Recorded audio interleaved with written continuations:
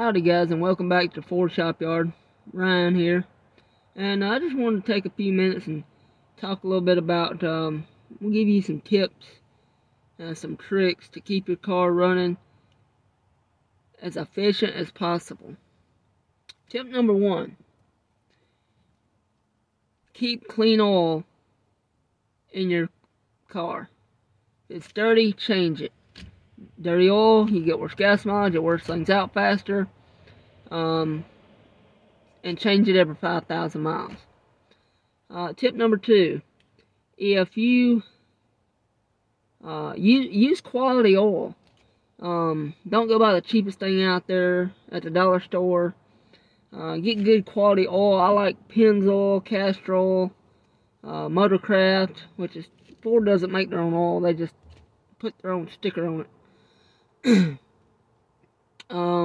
And use a quality oil filter. I like the Motorcraft oil filters because all I own is Ford, so. But use a good quality oil filter. Some of them don't filter as well. They only filter up to about 3,000 miles. And so if you get a premium filter, it'll last you 5 up to 7 or 8,000. And but tip number 3. You know, if your car, keep your spark plugs clean and make sure they're not worn out. If they're worn out, you got a bunch of misfires, you'll get worse gas mileage. And so keep your plugs changed about every 100,000 miles. Some are good for 100,000, some are good for 150,000. I've seen some with 200,000 and they were still in perfectly good shape. Make sure you keep your air filters clean. Your car burns thousands and hundreds of thousands of cubic feet of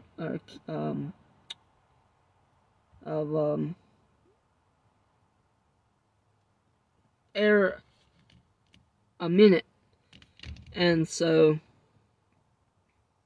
if you got a dirty oil filter, you get worse gas mileage. Keep your tire pressure.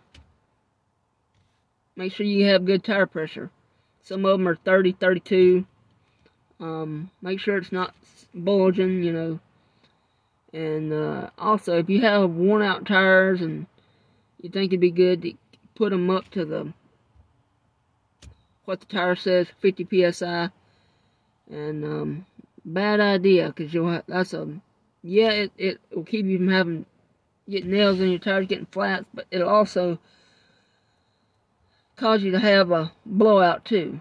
As tires wear down and age, they just break down inside. And so, you know, you just get more problems that way.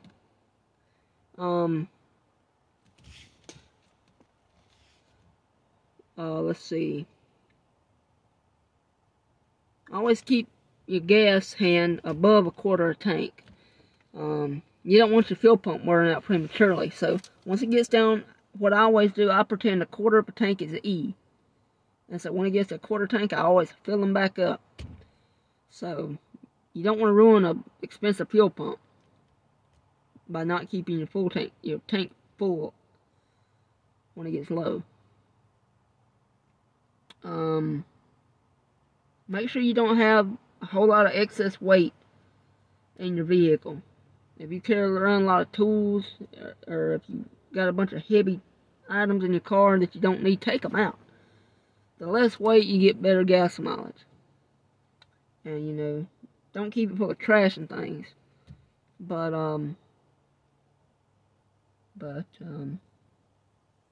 also make sure you keep your tail lights working. All your lights work all the time. You don't want to, you know, be going down the road at night, you have a tail light out, or your lights don't work, and somebody smash into you. I actually had that happen to me and Frankie, which you really can't see him in the video, but he's sitting right over here behind me. I was going to a job interview one day a couple years ago, and this car in front of me didn't have any tail lights. Now, mind you, my tail lights work.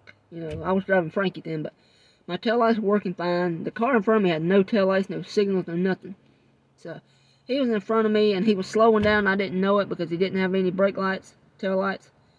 And so I slammed on brakes when I noticed he was actually stopping.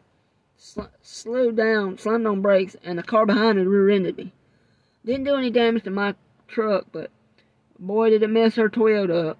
It destroyed her car. I mean, it bent the hood, destroyed the grill, the bumper, the fenders, busted the radiator. Luckily, we weren't hurt, but yeah. Just make sure all your lights work at all times. You never know. And, but didn't do anything to my truck, but it messed her Toyota up bad. But just want to share that with y'all.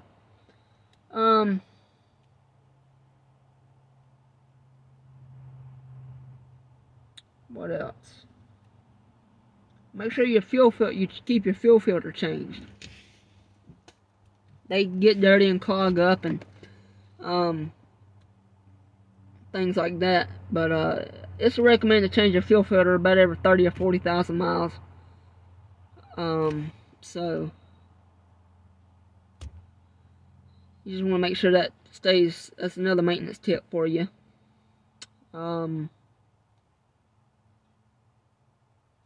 Like, take old Blue here. We paid $700 for this truck in September. Purchased it from my aunt. And it had 303,000 miles on it. And right after we got it, we were driving down the road one day, going up a hill, and it started bucking. I said, why in the world is it doing that? I said, I bet it's because that fuel filter. I bet the fuel filter's clogged up in it. Well, I went and I ordered a new one. They got it in. I went down, picked it up, and changed it. When I changed it, this thing had the original Ford Motorcraft fuel filter on it. 20 years old, 303,000 miles on it. It had never been changed. When I pulled that line off, it was disgusting. You know, I mean, it really was nasty. So, I changed the fuel filter, and had a problem since. And I put one coil in this truck. So, those are just some maintenance tips for you guys to keep your car running efficiently and make sure it runs forever.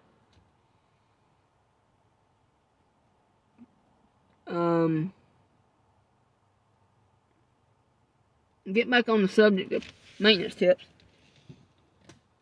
Another one is use the correct weight oil that your car's design recommended for.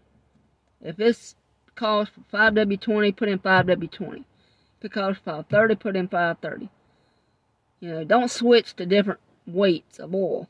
Because if you got a car that's got, you know, a lot of miles, and you've been using, you know, 5W20 for a long time, then you switch to, say, 1030, or if you've been using 1030 and you switch to 520, it may start either leaking or burning oil.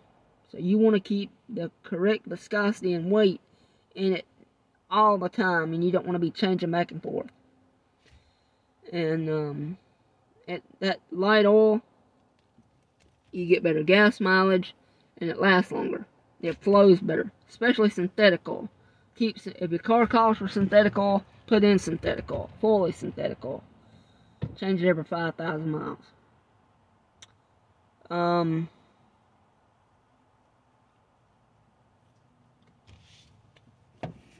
Always wear your seatbelt. You always want to make sure your seatbelt's on. You know, you always want to put it on. And you don't ever want to forget, because these airbags, I don't trust them. I mean, they're 20 years old. They never, you know, you don't know if they're going to work or not. You get in an accident, you don't know if they're going to work. So always put on your seatbelt. And, so, but yeah.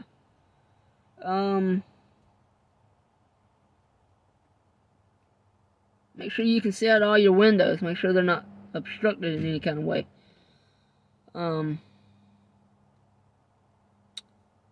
But you know, make sure your wipers are in excellent shape. They're not worn out. If they're worn out, change them.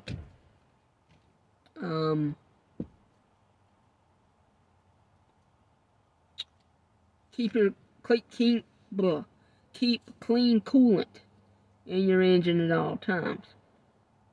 Most modern coolants last 7 years or 150,000 miles. And they've got little test kits out there that you can do. You can see what kind of shape your coolant is in. You know, whether or not you need to change it. But most modern coolants you need to change every 7 years or 150,000 miles, whichever comes first. And like the old green coolant, the old conventional green coolant, that stuff only lasted for about 3 to 5 years. And you had to change it more often. So today's coolant has got more corrosion inhibitors, and you know, it doesn't break down as fast, you know, so change it, you know, make sure you change it, and change the thermostat.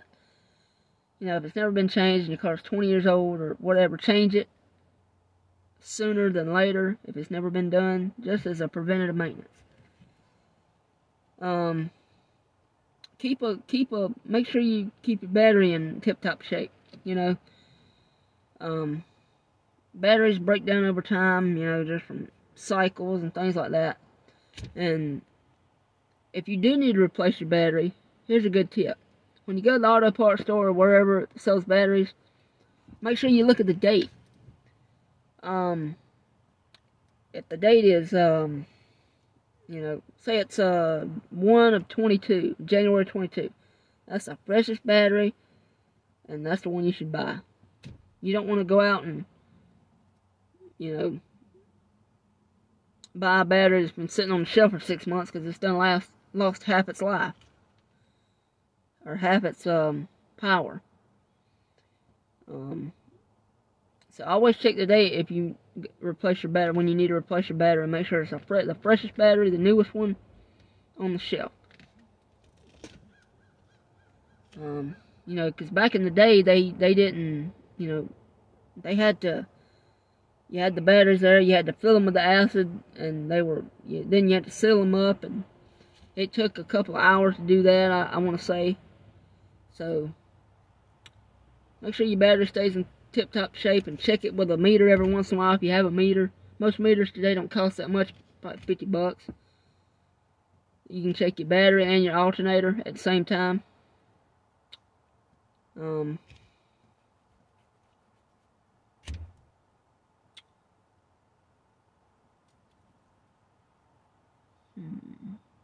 to think of a few more tips.